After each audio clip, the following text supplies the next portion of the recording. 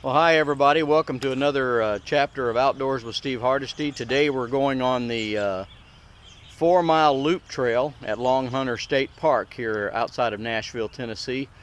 They have the regular volunteer trail, which is actually about 5.5 miles, and total out and back is 11, but we're just doing the day loop trail today, which is just a hair over 4 miles. I've got my beautiful partner and wife Susie with me. And there's, you can see the sign there, the volunteer trail and the 4-mile loop, which is what we're doing. We'll probably see a bunch of people on the trail today. It's, what is this, January 31st. January 31st, last day of January, but it's a little overcast, but it's a beautiful day. And we'll probably see a bunch of people out here. And I'm trying out my backpack for my trip next week to the Ozark Trail with my brothers, when I'm going to do a bunch of hammock stuff. So just making sure my pack is riding right and give Susie a chance to get out of the house and enjoy the outdoors. So we'll check in with you several times on the trip and let you know what it's like and take some scenery shots and stuff like that. So talk to you guys later. Well, it's beautiful out here. We've already seen several deer, and it's just a beautiful trail. Let me give you a shot of it. You can see the trail's well maintained. Beautiful winter day. Be a great place for a 4-mile jog in the morning, I think. And the terrain would be nice for a gentle trail run. So I may have to try that out one morning too. I can't believe I lived this close to this place and never checked it out before. You can see the lake right through the trees over there. Not sure if you can see it or not, but we'll be closer to the lake in a little bit. So hope you're enjoying the hike. Okay, the very first bridge, little bitty creek crossing going over to the lake that we came across, I think a tree fell down and busted the bridge up, so I'm going to give you a little shot of that. The reason I'm showing you this, because if you came here with the idea of someone that's has limited mobility, and maybe they might be in a wheelchair or one of those strollers for kids, you know, the big running strollers, you might have a little trouble here. So I'm going to show this to you. Hope you can see all this because I'm using a GoPro. But they have they chopped it up and cut the tree up, and they moved a section of bridge over here so you can get across the creek. It just might be a bit of a challenge.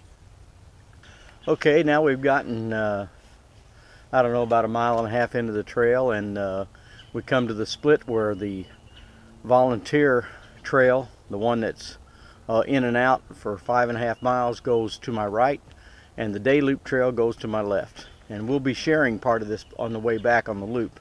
And we're going to head off to the left and go to the day loop trail.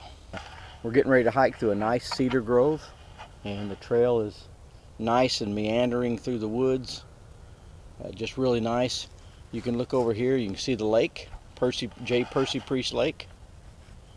And you see the big rock line all around the lake. They dropped the lake about 8 or 9 feet during the winter. So it's got a lot of rock area. If you wanted to go down and explore the lake and look for rocks and just hang out, there's certainly plenty of places to do that. And here on the last day of January 2015, it's just as quiet as can be out here. Well, right now we are pretty much at the, I guess I'd call it the bottom corner, the furthest bottom corner of the trail loop. And coming down right by the lake. I'm going to show you here, and you can see a lot of exposed rocks along the lake. We're going to take a walk down there too. Susie found her a bench she's going to claim for her own. Looks like it's a new bench. They must have just rebuilt this one. And we're going to come down here by the lake and take a little break and relax, because we've got plenty of time. It's just a short hike, but it's a beautiful hike. And I bet you during the summer it is a really gorgeous hike.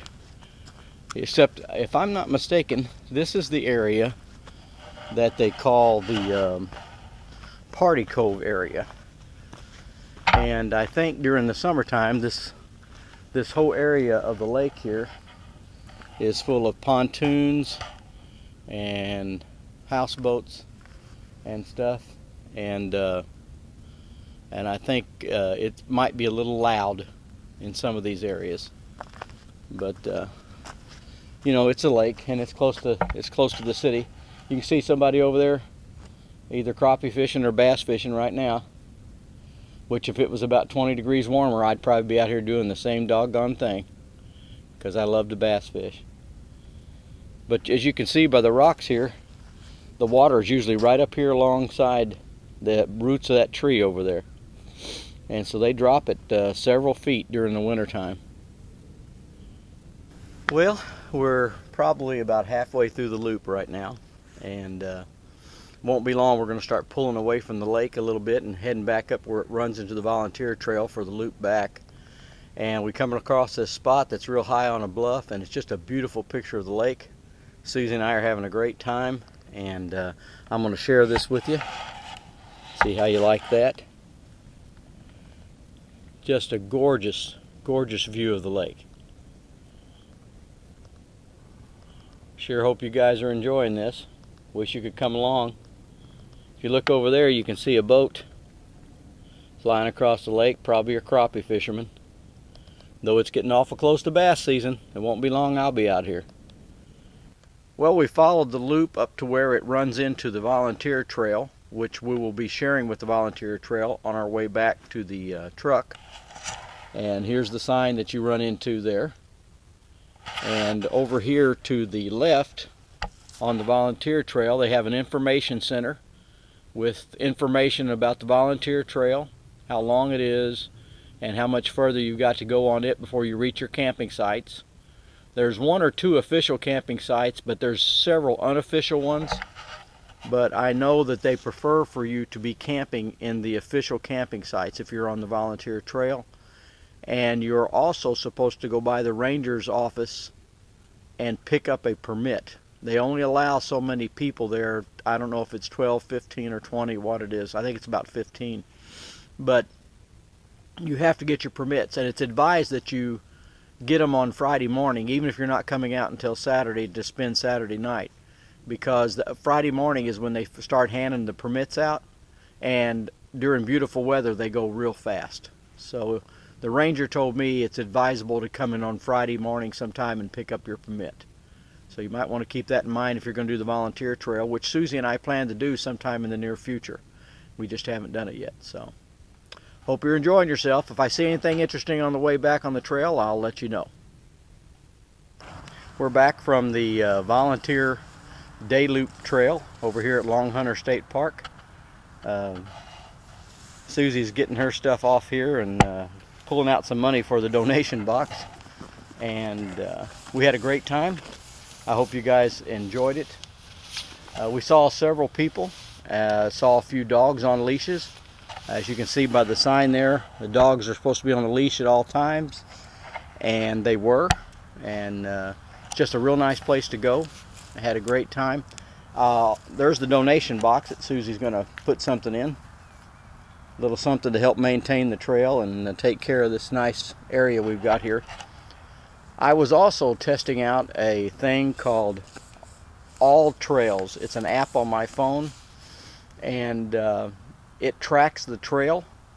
You can follow previous tracks of other people, or if you're on a trail that no one has tracked before, you can track it yourself and take photographs, and it logs it into the trail. And I plan on posting that onto the All Trails website if it will let me. And you look right down here and you'll see the URL for it if I'm successful in doing that. And I think you'll enjoy that. You'll get to see some of the photographs we took besides watching the video, get an idea what the trail looks like. And if you would please, right up here above my head somewhere, there should be a place for you to click to subscribe to my YouTube channel, and that'll give you a chance to watch the other Outdoors with Steve Hardesty videos and get a chance to come along with me on the trail. Hope you all have a good time, and see you out on the trail.